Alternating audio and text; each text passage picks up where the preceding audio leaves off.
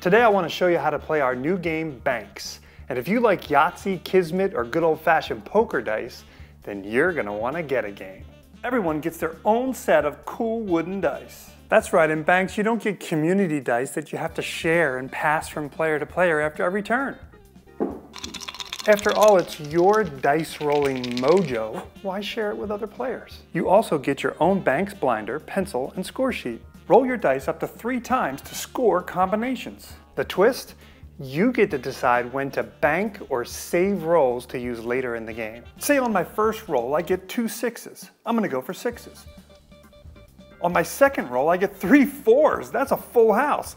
I'm going to save my last roll by collecting 1 BANX chip and hiding it behind my blinder. I score 20 points for my full house. There's only 20 banked rolls in the game, so keeping track of how many each player has will help you plan your strategy. Use a banked roll at any time. Simply turn in a chip and it becomes an extra roll. BANX includes everything that you see here and is available at select Target stores and Target.com. Sometimes the best roll is a banked roll.